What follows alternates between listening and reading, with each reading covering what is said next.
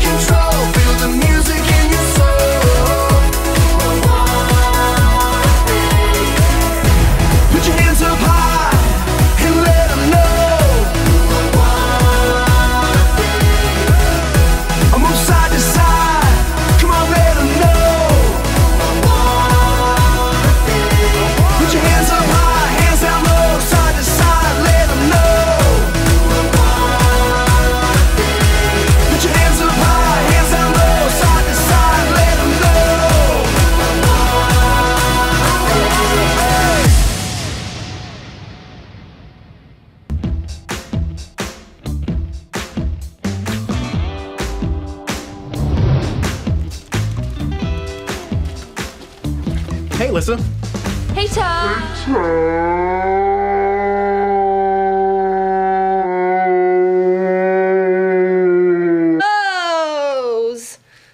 Oh, I wasn't sure if anyone would notice or not, but I guess you totally noticed. You're wearing sandals at work. Well, when I woke up this morning, I couldn't find my other pair of shoes, so I put these on. I have 87 pairs of shoes, and you only have 2? And one of them is sandals? Mm-hmm. Yeah. I like them.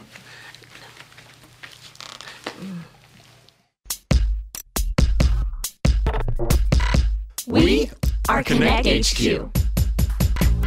Every day we help the people of the world. Live God's way. We look for the links. Make the connection. And you never know what might happen.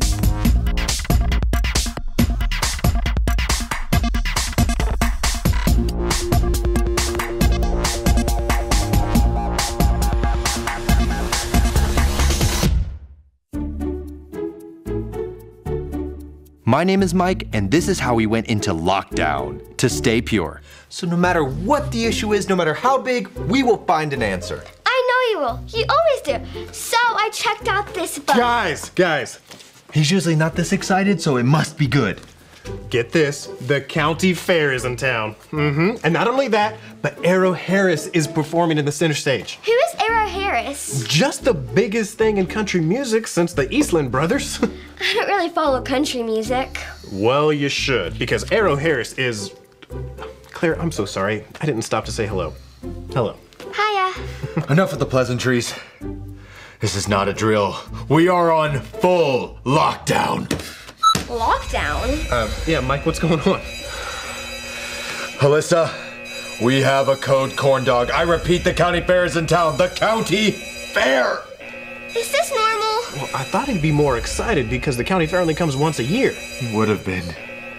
This all started on a normal day at the county fair 2 years ago. Unfortunately, your friend here is not allowed back at the fair. What exactly did he do? Mike, what did you do? I don't want to talk about it. He got his head stuck in a cotton candy machine. I don't know what is so tempting about covering your head with pink candy floss, but it seems like it happens every year. Your temptation got the best of you, friend. Well, thanks for all your help. I promise I'll make sure that he stays here. Well, I've got to get back.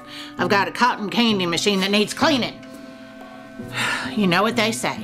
If you can't stand the heat, get out of the fairgrounds.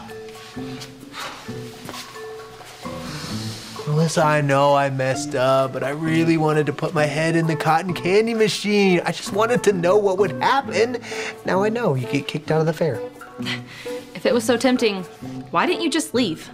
Because the cotton candy machines were calling to me. They were like, Mike, wouldn't it be hilarious and delicious if you had cotton candy on your head?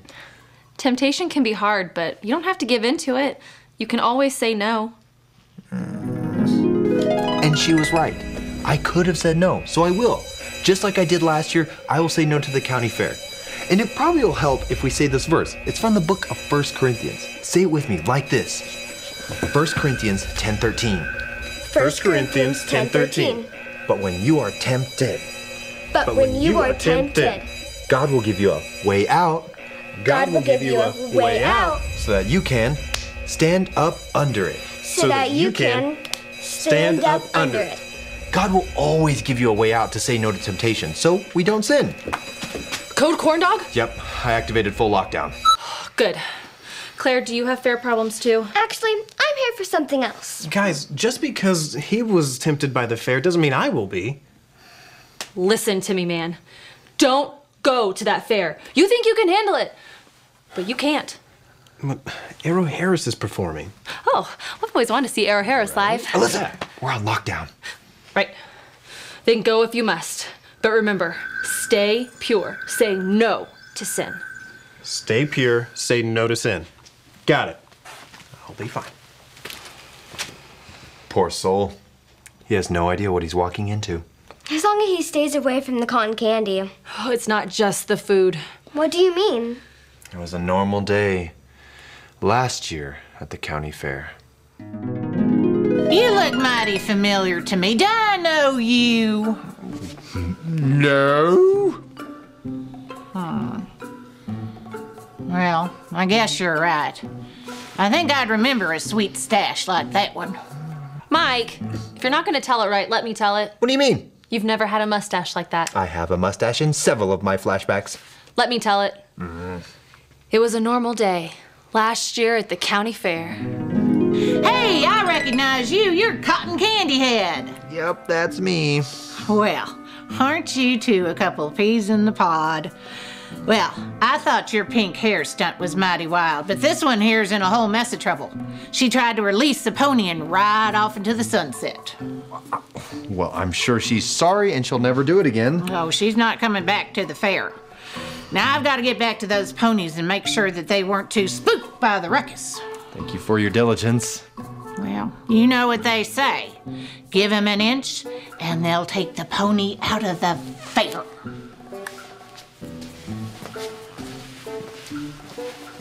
I have literally never heard anyone say that. You stole a pony? I knew it was wrong, but there's just something about the county fair. I knew if I ever got on one of those ponies, I wouldn't want to get off. I could have walked away, but I didn't. That's not how I remember it. How do you remember it? I had a big bushy mustache. If temptation is a sin, then I should probably take this book back to the library. Actually, temptation's not a sin, but before we get into that, what is the story with that book? My parents told me I'm not allowed to read this book, but everyone I know is reading it. So I went behind their back and checked it out at the library. Oh, I see. I was going to go to the park and read it, but instead I came here. I wasn't so sure what I should do. So you know you're not supposed to read it, but you're carrying it around with you. That's an unbelievable amount of temptation. It really is. It sounds like you should get rid of that book if it's a temptation for you, but like I said earlier, temptation's not actually a sin. It's not? Nope. Even Jesus was tempted. Now, he didn't seek out temptation. It's not like he towed the line to see how close he could get without sinning, but he was tempted. Here, it's in this Bible story. This is the story about the God who loves us in the Bible. We find truth and purpose to love God and love others. We're searching God's word for things to discover. This book is alive, full of answers and godly advice. This book is alive. See the wonderful stories inside. Every day I'm searching, read through history and poetry. How much Jesus loves me. God's great story lives. There's no other book like this. This book is alive.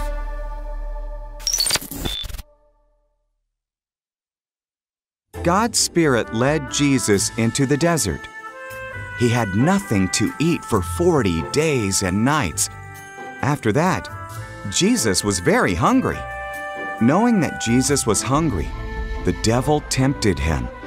He pointed to a rock and said, "If you are the Son of God, tell these rocks to become bread." Jesus answered the devil using God's words from the Bible. "It's not just bread that keeps people alive," he said. "Their lives also depend on what God says." Next, the devil took Jesus to the top of the temple. "If you are the Son of God, jump off. The scriptures say that God's angels will rescue you." So Jesus used God's word to give his second answer. "Do not put the Lord your God to the test," he said, quoting again from the Bible. Finally, the devil took Jesus to a mountain and showed him all the world's kingdoms and wealth. "This can be yours," he said, "if you bow down and worship me."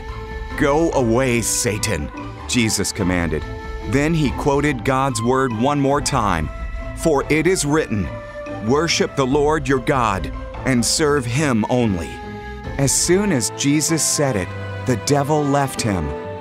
Then angels came and cared for him. Jesus had faced temptation and hadn't sinned, not even once. So it's not a sin to be tempted. Yep, Jesus was tempted, so he knows what it's like when we are tempted. You know, he said no to temptation. He never sinned. I guess he knew what the Bible said. Whenever he was tempted, he could use it to help him say no. That's right. Oh boy. Hey guys. Back so soon? Here we go again. Cotton Candy Head, getaway pony. Ma'am. Now, your friend here is not allowed back at the fairground. What happened? Well, I remembered what you said. Stay pure, say no to sin. And then I saw Arrow Harris's tour bus. Yep, he climbed in through the window of the tour bus and got stuck.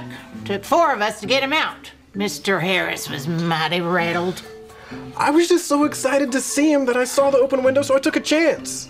And my belt buckle got stuck. I don't know what it is about y'all in the fair. Cotton candy, ponies, tour buses. It seems like I have to come back here every year. Don't worry about us. We are all in full lockdown. Yeah, you won't have any more problems with us. I'm really sorry about the incident. I don't know what I was thinking. Well, you know what they say. When you're paying bananas, you get monkeys. What? She called you a monkey. She called me a monkey? Yeah. Now I get why we go into lockdown. That was actually Alyssa's idea. After the pony incident, we decided to make some rules about the fair. It all started when we were making rules about the fair. Mike, that fair is gonna come every year and bring those ponies. And the cotton candy machines. What do we do? We need a plan to say no to sin. Oh, we'll call it Code Corn Dog. That's perfect. Okay, now we just need some ways to say no to temptation before we go too far. We can hold each other accountable. Yes, accountability is important. It's just where, as a friend, I ask you to help me say no and stay here. Another way to stay out of temptation is to say a Bible verse when you're tempted. Ooh, like 1 Corinthians 10:13. 1 Corinthians 10:13. But when you are tempted, God will give you a way out so that you can stand up under it. We can say that when we're tempted and trust that God will give us a way out. Another way to stay pure is to distract ourselves from the fair. Perfect. We'll just stay here at Connect HQ and find something better to do. Yes, and last but not least, we must never let Dot find out about the fair. I like that plan. Me too. I'm officially a part of Code Corn Dog. So, Claire, do you want to hang out with us while we're in lockdown? I would, but I have a book to return to the library. I shouldn't have checked it out in the first place. It was too tempting. Thanks for all your help. And thanks for stopping by and keeping us distracted. Come back anytime. Oh, I will. Now, how should we distract ourselves? Well, as long as it has nothing to do with cotton candy, ponies, or country music. You know, all this talk about corn dogs, maybe Chef Elaine has some corn dogs. Yes. Corn dogs, corn dogs, corn dogs, corn dogs, corn dogs, corn dogs, corn dogs, mustard.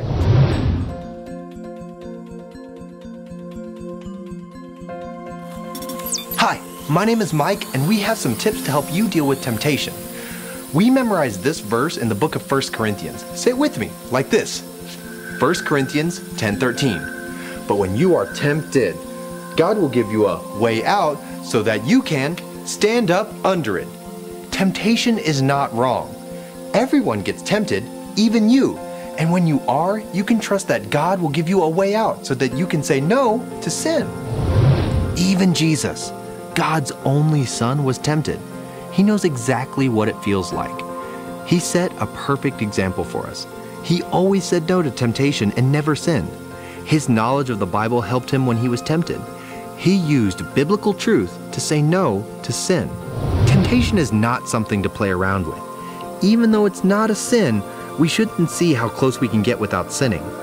If you know something will be tempting for you, a book or a movie or an event, find the ways God gives you to avoid that thing. Have someone hold you accountable. Memorize verses or find a distraction. Get rid of things that tempt you so you can stay pure. Say no to sin. And when you do give in to temptation, don't give up. Ask God for forgiveness and to help you say no the next time.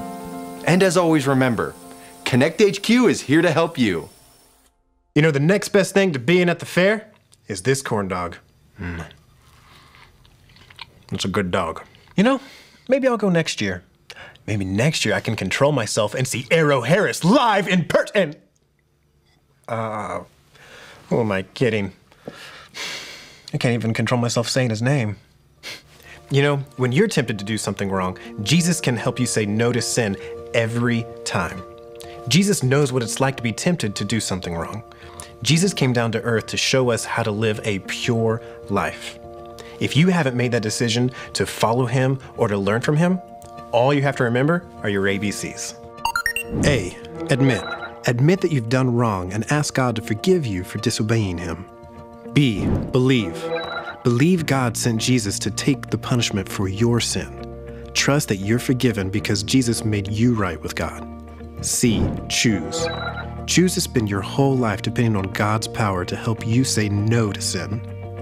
As you live and love like Jesus, tell others God is the leader of your life and your #1 friend. If you want to make that decision today, be sure to talk to your Connect small group leader before you leave. That is the most important decision that you can make. If you want to know more about that, I want you to talk to a trusted adult before we leave today. All right, we have a verse that we need to say. I'm going to say it. I want you to say it with me. Are you ready?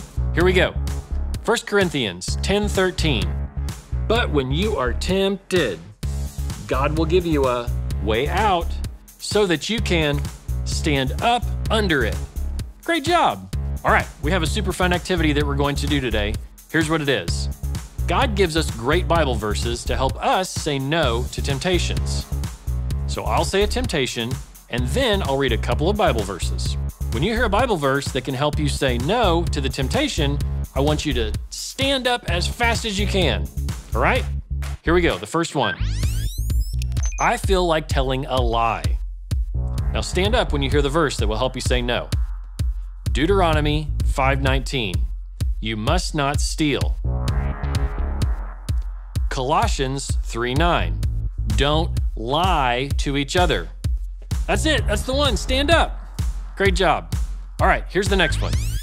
I feel like bragging about myself. All right, so here are the verses. 2 Corinthians 10:17. The one who brags should brag about what the Lord has done. That's it. Stand up. That one was easy. You guys got it. All right, here's the next one. I feel like disobeying my parents. Here are the verses. Colossians 4:6. Let the words you speak always be full of grace. Psalm 23:1. The Lord is my shepherd. I have all that I need. Ephesians 6:1. Children, obey your parents, for this is the right thing to do. Stand up. It was the last one. The Bible reminds us to obey our parents. You guys did great showing you can stand up to temptation. No matter what you face, God will give you a way out to help you when you feel like doing the wrong thing. Now, we have some fantastic discussion questions for you and your family to talk about. Thank you so much for joining me in Connect today. I will see you later.